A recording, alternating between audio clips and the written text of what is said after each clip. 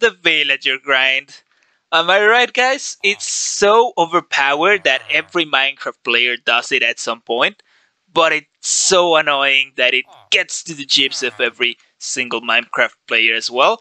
And while we are doing it right now, probably not every single Minecraft player does it to this extent and to this massive scale. But we are doing it and we are committed. And actually, this project has been great because it has had me, it has kept me like very motivated to play Minecraft. As you know, I love doing redstone, and this project actually forces me to do a lot of redstone, and I'm really enjoying it. Playing in creative, doing also all these systems. But so far, this is the second district that we've done. If you remember last episode, we built this big one right here. And originally, all of the districts I was gonna do the same size, but then I thought I have never used, like, for example, a leather worker or a shepherd. Those I have never used, those villagers. So why would I need 32 of those villagers if I have never needed like a single one, right? So instead, the rest of the modules are gonna be 16 villagers, half of the capacity of the big ones, except for the clerics one and the masons ones, which are gonna be right there and on the other side, right over there. Now you may be wondering, why do I have the clerics right here already if they're gonna be in the big modules that we built over there? Well, that's because I'm figuring this project out as we go. I'm putting stuff together as we go. So I decided that after I had built this little module here. But anyways, if you remember from last episode, I said that I want this system to be able to to handle the movement of villagers and be able to move the villagers within the modules or outside from the district to other districts. So yeah, once we have the other districts built, the bigger ones, we're gonna move all the clerics over there. There's no rush in doing that. And also, I've been collecting a lot of redstone to be able to keep on going with this project because we need a lot of it. And yeah, from that you can tell I've been busy off camera, but also look at this. I've been more than busy. I mean, look at that. We have the villager breeding system already done here. It's a very small one. I don't need anything more than this. It's completely automated, of course. We can request the villagers. We can also detect when there are villagers inside of the system to know when we can request any. And we even have a shulker box unloader back here to be able to load entire shulker boxes of minecarts here to the system, and then the empty shulkers come down here in this barrel. Unfortunately, I don't have a lot of iron. Actually, this is the only shulker I could do of minecarts. I could fill up with minecarts because I'm completely out of iron. Hopefully, we can tackle that today. Also, yeah, I've been doing this little rail line and that one down there because so far I've been doing this whole process manually. Let me sleep real quick because I don't have the rail lines, the actual official rail lines in place just yet. Give me a second. Alrighty. So yeah, the official rail lines, the official control panel that will guide the villagers wherever we want them to go. It's not done yet. Hopefully we can also do that today. It shouldn't be that hard, but it's gonna take quite a while probably. But other than that, yeah, I've been doing it manually. I've been I put that little rail up there so that the villagers fall down, and they fall down around here probably. I have this rail line that will use up the momentum that they have coming up from there. They come all the way to here. They take the Brune stand as their workstation, and I can just trade with them until unlocking all of their trades. I have a ton of emeralds, so that's not a problem. Afterward, I just push them. Actually, I have installed a temporary bottom, but originally I was just pushing them this way. They come here, they land into this rail. They stop right here on this rail to be zombified. And yeah, you saw that in the intro. I can just come down here and push them that way if I want to zombify them again, or I can push them that way if I want them to go into the clerics district, the temporary clerics district, of course. So that's the way I've been doing it, but of course that's super tedious, so we want to automate this a little bit further today. And the last system that I've been working on off camera is this little automatic brewing system for weakness potions. It's a completely customized design. I just did it on creative, I think yesterday or before yesterday. And yeah, I've been filling it up with bottles and gunpowder. Fermented spider ice is a bit difficult, that's why I haven't used it, I haven't turned it on. Because we have a lot of spider ice, right? That's not a problem. We have a farm for that. We also have a lot of brown mushrooms, but we're missing a lot of sugar. So I planted that temporary farm that's, yeah, been providing me for not a lot of sugar. So I want to expand it as we work here. So that in one go I can complete like the whole, 7 stacks that we need. And yeah, afterward I will probably design a big sugarcane farm that we can install somewhere else, probably in the pharmacy land. Not today, of course, but yeah, that's what I've been up to off camera, guys. As you can see, it's been a busy week for me.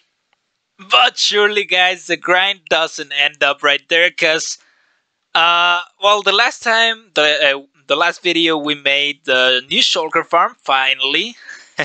I've been complaining about it like for 3 episodes, but we finally did it last episode, and that means I could finally finish the Rainbow Tower system. Well, not all the system, not the entire system, because we're missing the little dispensers with the gunpowder, and of course the systems down here that go down here.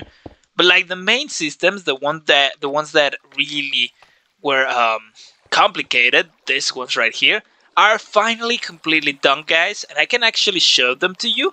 I do not have enough dice and enough ingredients to fill them up, so I'm just using renamed items. Effect 2, Effect 2 and Effect 1. Same for down here. We have Effect 2 and Effect 1. Remember, this is a rocket factory, so we have effects, we have modifiers, and we have dice that we can use to craft rockets. That's colorful rockets, not the ones for flying. We have modifier 1, 2, 3, and of course in total there are 4 modifiers, so there they are. And then all the dice here, I didn't rename them with the die names. I just put 1, 2, 3, up to the 12 dice that we're gonna use in all 4 sides. So those are the items that we're using. And if we go down there, it's actually kind of difficult to go down this latch here. The water pushes you upward, but it should be possible, hopefully. Oh, come on, almost. There we go. Yeah, so let's go down there.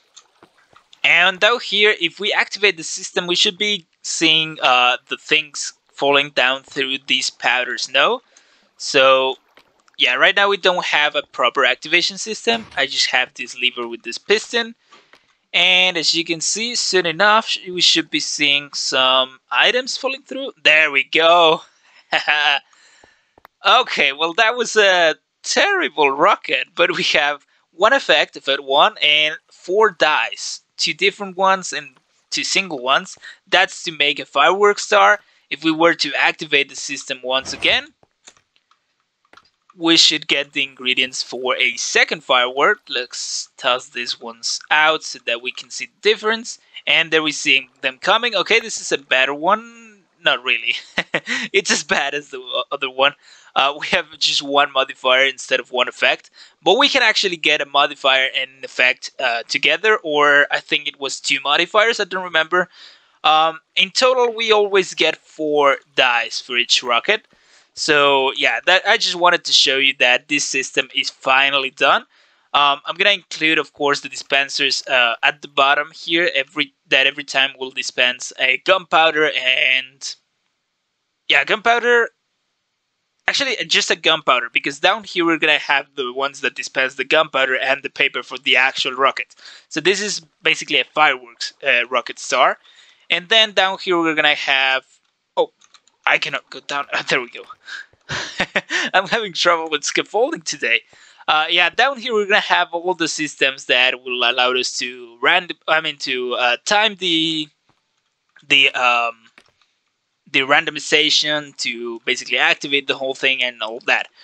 But that's another project that I've been working on off camera, guys. Come on, guys. I keep talking and talking, and it's been 10 minutes of me showing you what I've been doing off camera, and we have done nothing in the episode. You don't stop me, guys. Come on. No, I'm just kidding. But yeah, I did took a long time talking.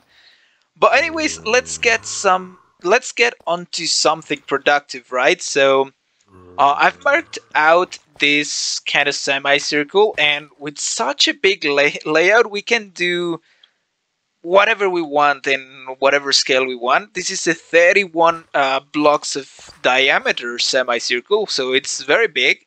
But in this layout, it looks so small. But anyways, this is because we're gonna do the control panel first, right? Because we have to have the control panel to select the ray lines. And well, I decided to make it in a semicircle because, of course, this I want to have it like almost everything symmetric. And if I did the control panel like a square, like we always or we normally do, it would look a bit weird in this setup, right? So instead, I decided to mark the semicircle, and we're gonna have 13 inputs. Why 13, you may ask? Well, because we have 11 modules, 11 districts for the villagers, plus the one to return to the zombification chamber, so that's 12, and the one that will take the villager out of the system to take them wherever we want, right? So that's 13 inputs. And yeah, the only thing I gotta do is basically divide this semicircle into 13 things. And I guess I'm gonna mark them with a node block already. So, what do you think, guys? I think it looks, yeah, it looks fitting, it looks cool. I think we nailed the figure, actually, the shape. So that's great. And the way we're gonna do this is with an RS NOR latch. Sorry.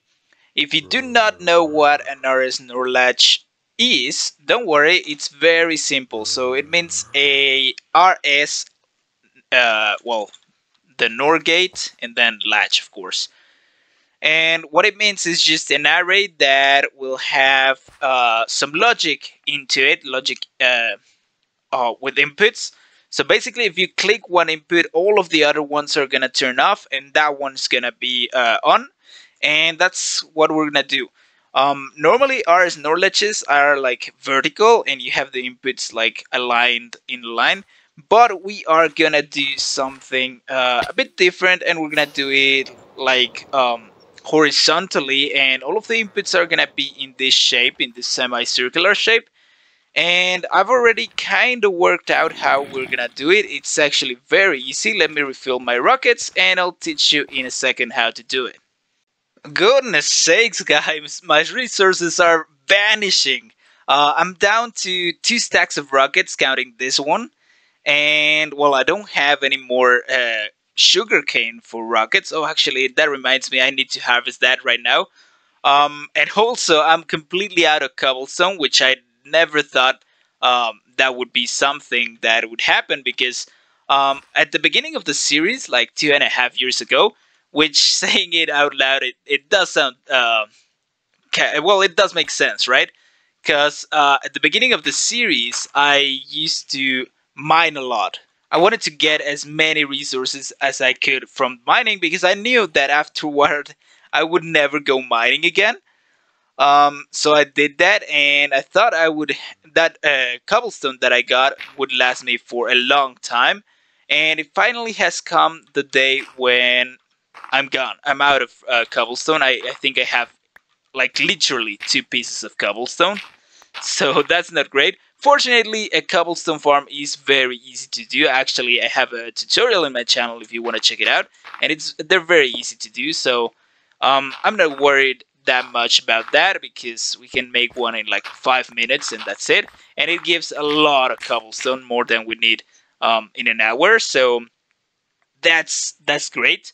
But for now, we're gonna start with the RS knowledges, and as you can see, we are placing some droppers. I'm gonna place them around, and then I'll tell you what they are for. So, guys, let me show you how those droppers work in the system. So, droppers are very useful when doing logic redstone because they can act as memory cells. What is a memory cell? Is something that will remember something, right? It's a little circuit that will remember something. And droppers can remember when they have an item inside of it, because well, it acts like a bit, right? It's a one. They give off a signal, and droppers will try to keep that item as long as we need them to keep it, right? Because they will only spit that item when we tell them to. Not like hoppers that will keep that item, but the second that they have the chance to actually get rid of the item, they will pass it to the next container, right?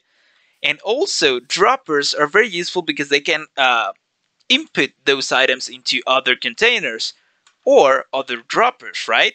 So, for example, we can do something like this, where we have the item, we have the output, the one output, or the yeah, like one and then the zero. So one is powered and zero is not powered.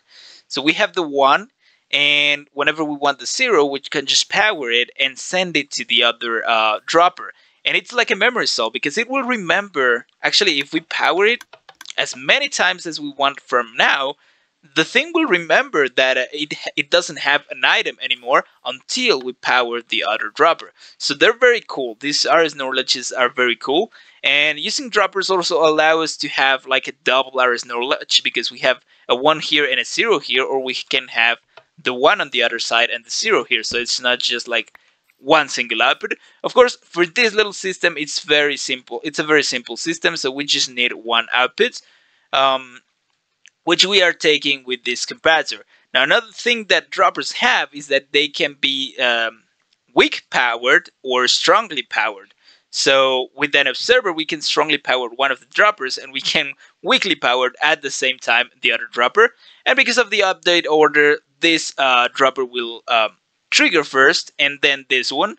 So that means the item will jump to this one, but very fast, actually in the same tick, it will jump back to the first dropper, which means that no matter how many times we keep giving a signal to these droppers, they're gonna stay the same. So it's kind of like a double RS knowledge, if we can say it like that. But that's how it works. And afterward, we of course read the dropper with a comparator. We place a piston here at the top with a, well, let's actually place the slabs first, like so. With a composter here at the top with one item inside of it, another comparator here reading the composter, and that way we can power on the lamps. And as you can see, whenever we give an extra input to this, it will never change until, of course, another of these ones are activated. Now, the way we are gonna do that is by using some double-sided repeaters, or like two-way repeaters, which I'm gonna do in a second. But basically, that's how these RS knowledges work. Sorry. Now, there's one little bit missing at the bottom, which actually will power the dispenser, that the dropper that we're reading, so that we can reset it. But we're gonna do that after we place the two-way repeaters, right? Alrighty, guys. So the two-way repeaters have been installed over there. It's a mess of two-way repeaters. I will explain that in a second. But the last step is to finally connect these redstone lines to this dropper again. So we're gonna use a trapdoor here at the side with an observer on top of them, just like so, and then a block right on top of the observer, and that should be enough to power all of the observers. Now let's test it because I haven't actually tested this system. I just work it work it out as I went through it. So I'm gonna test it with this one.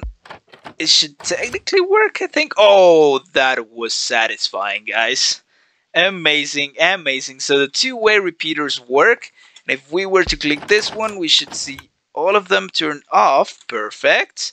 And only this one turning on. So that's amazing, guys. All right. So it works. Let's try it with the middle one. Perfect. Amazing. So basically, this system allows us to turn on whichever input we want. It will turn off all the other ones, and we'll keep that input that we turn um, on. It doesn't allow us to like turn off all of the inputs at once. We could try and well, not try, but we could include a system that will turn every single input out off. Sorry, but I mean it's not needed, but because our villager, once it's zombified or once we send it off from one of the districts to here to the center, it's gonna have to land somewhere, right? We always need to have at least one destination on in this thing. But anyways, the way the repeaters work, it's actually very interesting. I think this are the easiest way to make two-way repeaters, but there's plenty of them. I really like the one with sticky pistons and redstone blocks. But for this application, I thought, well, let's go with something simple. We don't really need it to be super fast. So of course, repeaters and comparators are the way to go here. I put the repeaters in 2 ticks because otherwise we get a double trigger, which is not a problem really because well, our thing is like very, very slow, anyways. So, and of course, we can actually have some time to wait because we're gonna activate this before we actually send the villager into the zombification chamber or to send it from the districts to over here because we need to select the destination beforehand, right? So, I mean, it doesn't matter if it's a bit slower. Anyways, it's not that slow, really. So the way it works is we send a signal through these redstone lines from whichever module we need. For example, we send a signal through here. It's going to come through this redstone line and it's going to touch this comparator, right? Once it touches this comparator, the comparator is going to like kind of mimic the signal and send it to the repeater. The repeater is going to output a signal of 15, so the maximum redstone signal. It's gonna give 15 to here, it's gonna be 14 here, 13 here, and this comparator is gonna try to send the signal back, but it's only receiving a signal of 13 from the input part of this comparator, and then the subtraction mode is gonna give it like the maximum signal. It's not in subtract mode, it's just in comparator mode, which means that if it receives a maximum signal from the side, it's gonna cancel out the signal from the back. So that means that it's not gonna be able to send the signal back, which means that the repeater is gonna go that way. And the same happens in this way. Oh, sorry. The same thing happens if the signal is coming down from this redstone line to over there. The comparator thingy is gonna do its thing, and it's gonna only allow the signal to go that way, which means that if it tries to circle back, which it will, it's not gonna be able to because this comparator will not receive any signal or will not be able to output any signal, I should say. And that way we only see one triggering. If we send the signal from here, it's gonna go that way but not back. And if we receive a signal from any of the other ones, because we have plenty of double repeaters, or well, two-way repeaters for that, it's not gonna receive the signal like twice, right? So I don't know if my explanation is clear enough, but it's a very simple system basically. And yeah, these ones that are sharing the same redstone line, it doesn't matter because this design is actually meant to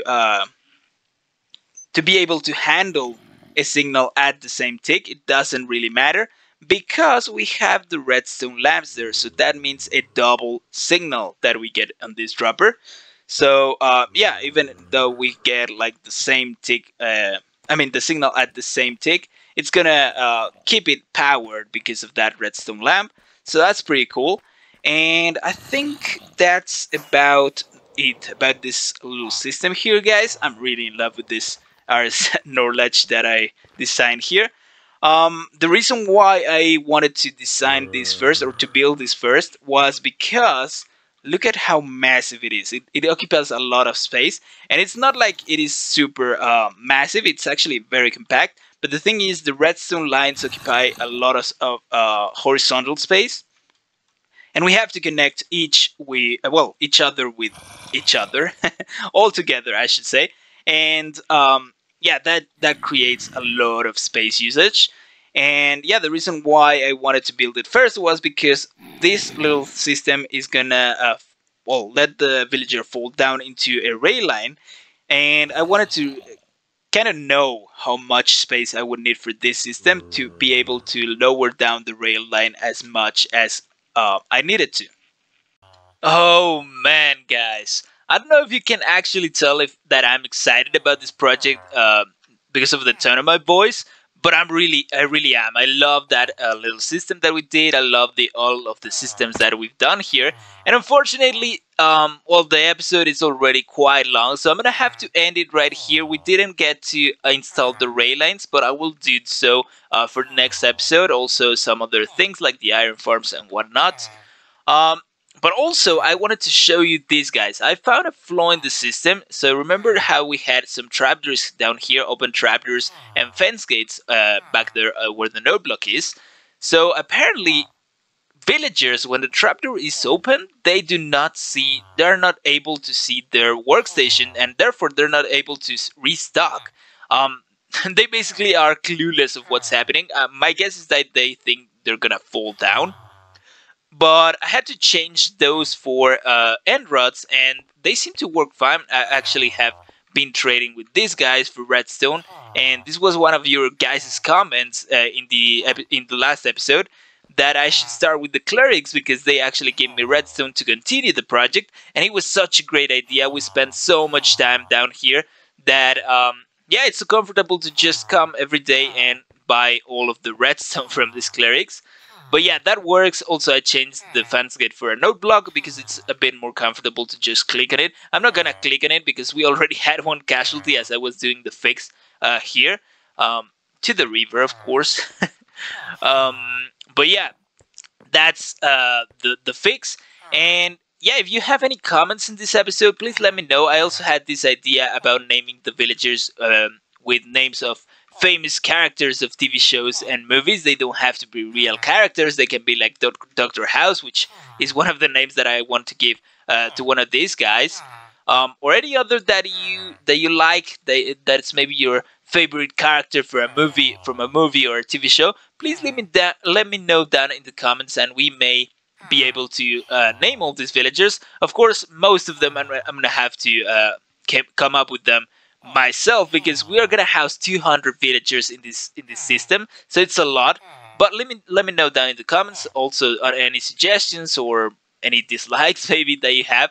But anyhow, that's it for today, guys. Thank you so much for watching, and yeah, I will see you in the next one. Also, if you like the video, please hit the thumbs up. Consider subscribing if you would like to see more content like this, more redstone and whatnot. And yeah, I'll see you in the next one, guys. Goodbye. Have a great day. Have a great week. And yeah, goodbye again.